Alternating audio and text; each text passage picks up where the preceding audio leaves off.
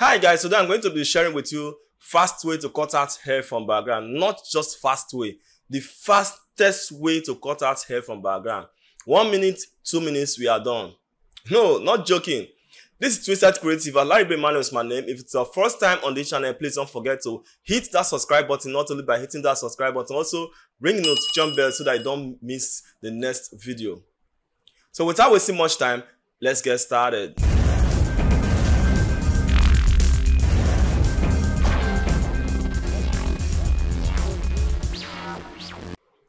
So here is a Photoshop, and here is the image we are going to be using for this illustration. And once you come to this left side, you see the tools, and we are going to be using this background eraser tool.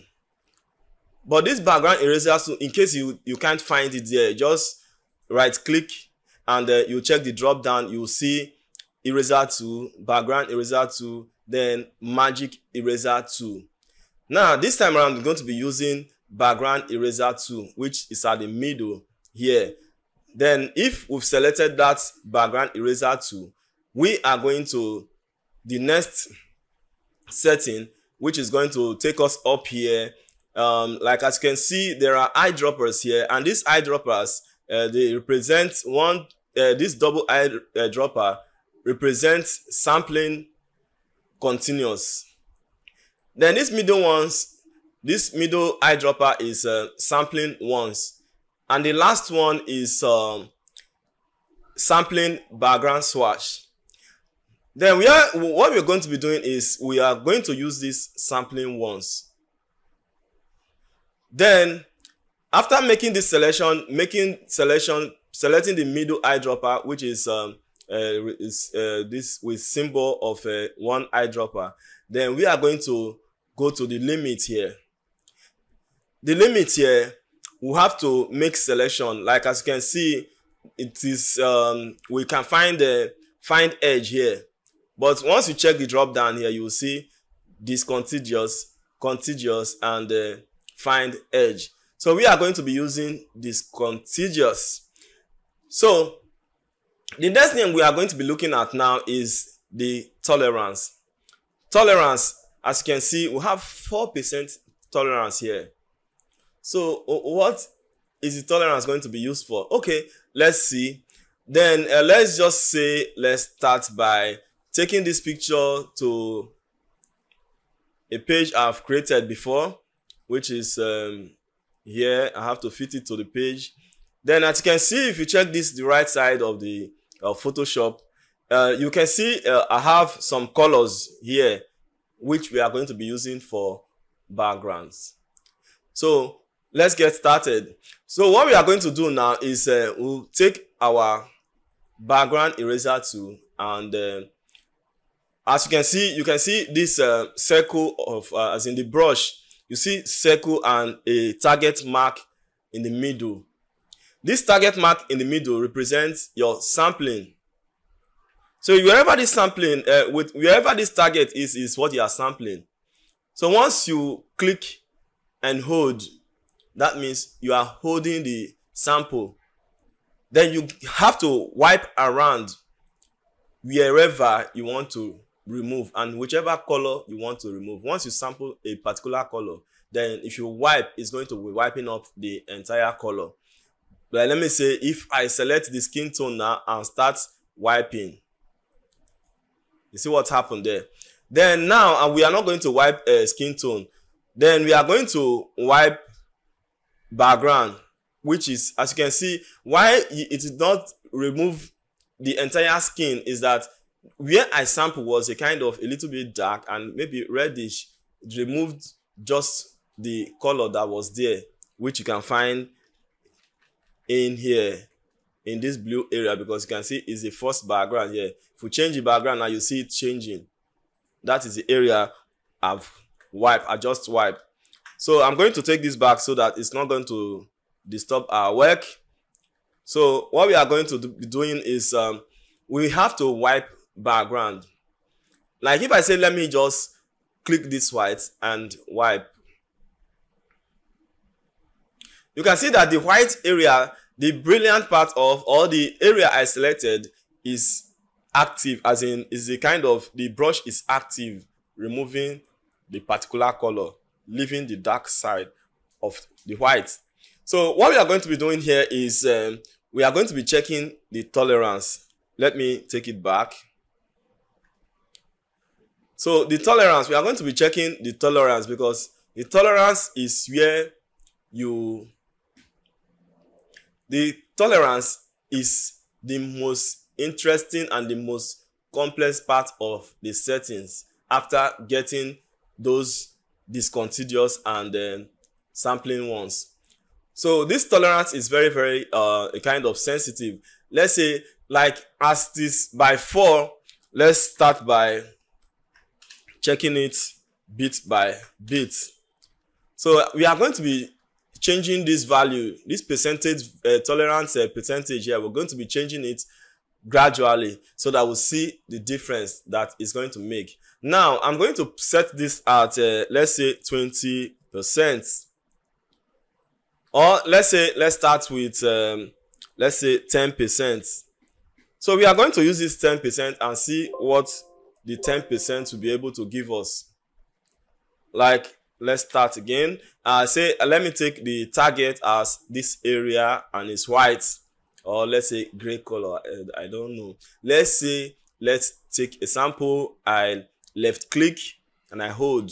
So I'm taking it around the hair area, which I want to remove the background. So if you take a look at this now, you'll notice that it's trying to do something. It's up to something, but what we are doing now is we really need it to be clean. So what we are going to do now is, like, as you can see, the 10% is not good enough to remove the background completely. So what we're going to do is adjust it to 20%. Just type in 20% and say okay. So we have 20% at the tolerance. Let's take white as sample and wipe. As you can see, it's coming up gradually. It's coming up because if you take a look at the first position, if you take a look at this area, you notice that this area is better than this area in terms of seeing the background through the hair. All right, let's go to 30 gradually. You said 30 and enter.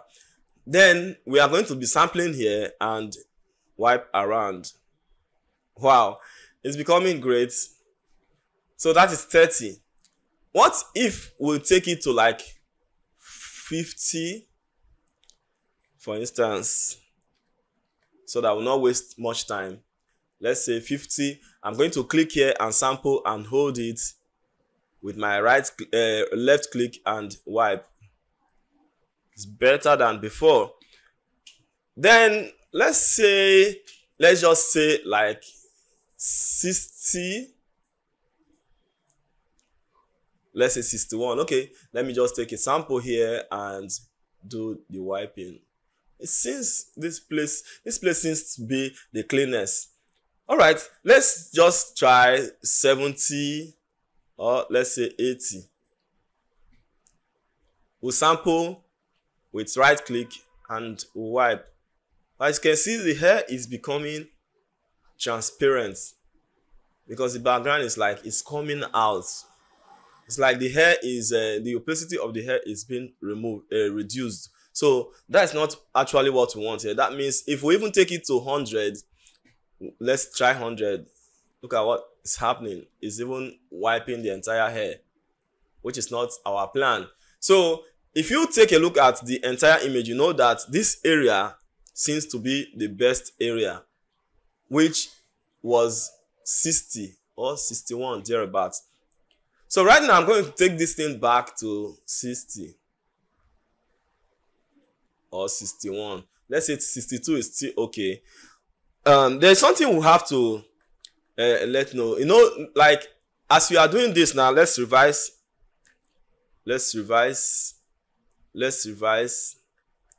Take it back. Yeah, this is it. So we have to.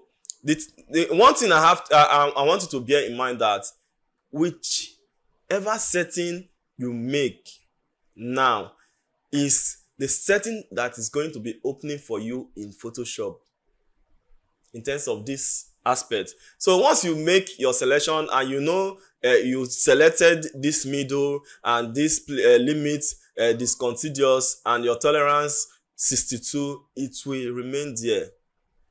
But that does not mean that you should continue using this 62, because your images, the size of your images varies. Because if you have the size of image size of like 3 megabytes and one of 20 megabytes, it's not going to be the same. So you have to check your sliders and check your percentage and see what is good for your image. All right, let's go. So right now we are going to be doing it. That's why I said it's very, very fast. It's the fastest way to remove cutout hair from background. It's very, very fast in the sense that if you make all these settings down and you want to do something like this, all you just have to do is just click a position and make your selection like this. Then you are good to go. But mind you, you are not going to take it into the hair because there are some white on the hair which brings sparkling and reflecting on the hair, which is very, very good. So if you don't have to take it inside the hair so that you don't wipe them off.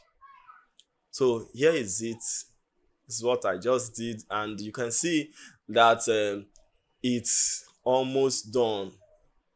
If not for the fact we have to make selection and wipe some area and make some sensitive area that we don't have to involve the skin. So that is it. Is it not great? So we are going to be doing this thing gradually. Just imagine, just within few seconds, look at what we have here.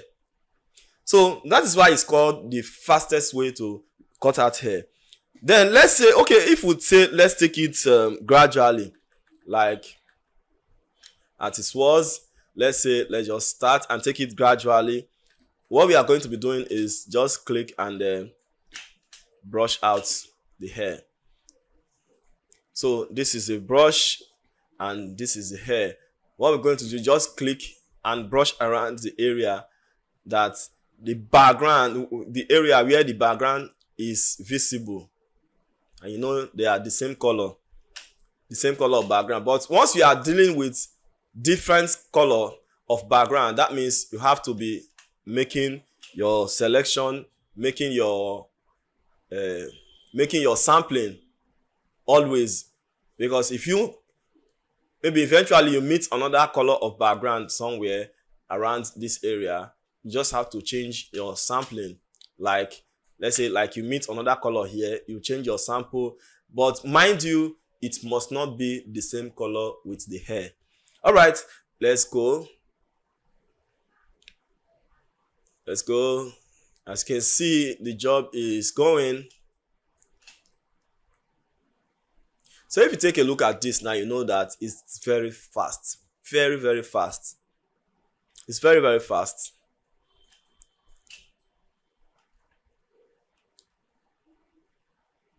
Very, very fast.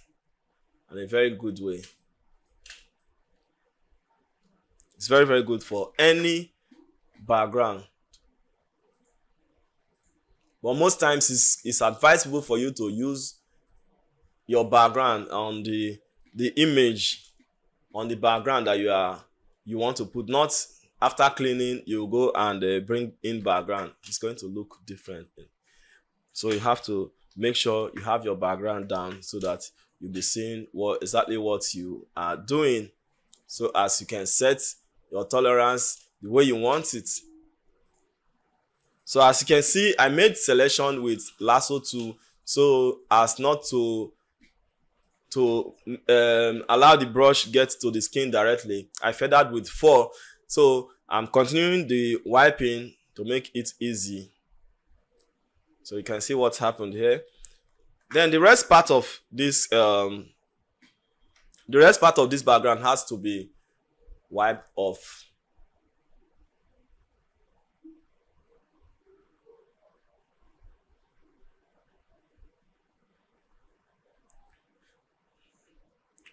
Though I'm in a rush anyway, But if you are trying to do something like this, you can take your time. You can just take your time and do something great.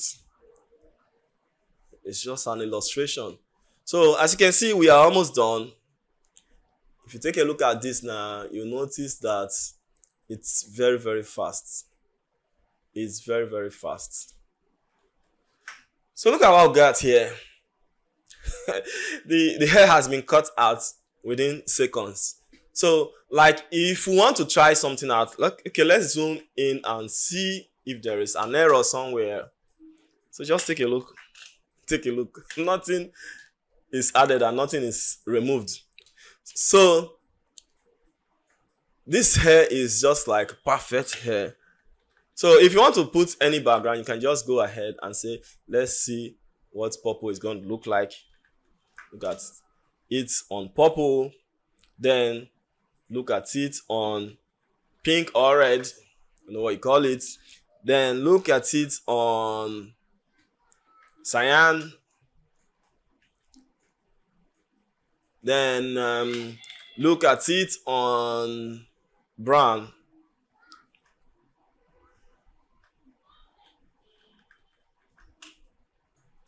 So here we are. So if you take a look at this now, you know that a great job has been done here. Yes, that is it for today's video. If you find it interesting, please hit that like button and don't forget to hit that subscribe button if you have not done that before, and also ring the notification bell so that you don't miss any of the next video. Thanks for watching today's video. Creative people will keep on creating. Just stay creative. See you in the next video. Bye.